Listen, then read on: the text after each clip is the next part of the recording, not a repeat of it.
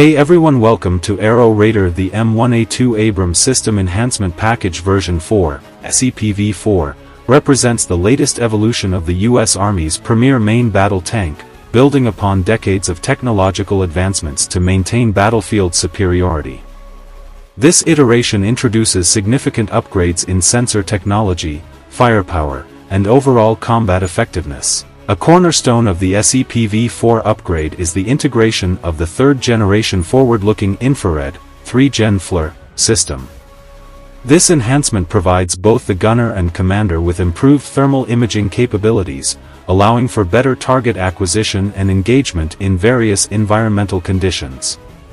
The 3Gen FLIR is designed to be compatible across multiple combat platforms, promoting interoperability and streamlined maintenance. In addition to thermal imaging improvements, the SEPv4 variant incorporates a color camera, an eye-safe laser rangefinder, and a cross-platform laser pointer into the commander's sight. These features collectively enhance the tank crew's situational awareness and targeting precision, facilitating more effective operations in complex combat scenarios. The SEPv4 maintains the formidable 120mm cannon of its predecessors but introduces compatibility with advanced munitions, notably the XM1147 Advanced Multipurpose (AMP) round. This reprogrammable ammunition is designed to engage a variety of targets, including fortified positions and light armor, thereby increasing the tank's versatility on the battlefield. Furthermore, the fire control system has been upgraded to digitally communicate with new ammunition types, ensuring optimal performance and adaptability to emerging threats. These enhancements collectively contribute to the SEPv4's improved lethality, enabling it to effectively counter a wide array of adversaries.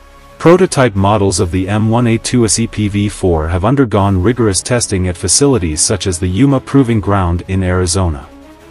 These evaluations aim to validate the tank's performance enhancements and ensure reliability under various operational conditions. The Army had initially planned to begin fielding the SEPv4 in the first quarter of fiscal year 2025.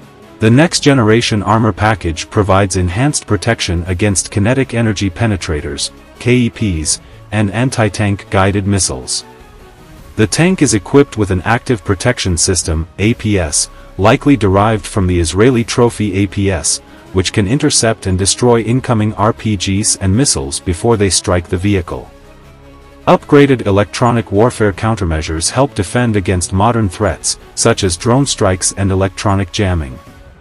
The tank's internal crew protection systems have also been improved, reducing the risk of injury from secondary explosions or ammunition cook-off. The Honeywell AGT 1500 gas turbine engine remains the power source, but the power distribution system has been optimized to support new electronic systems.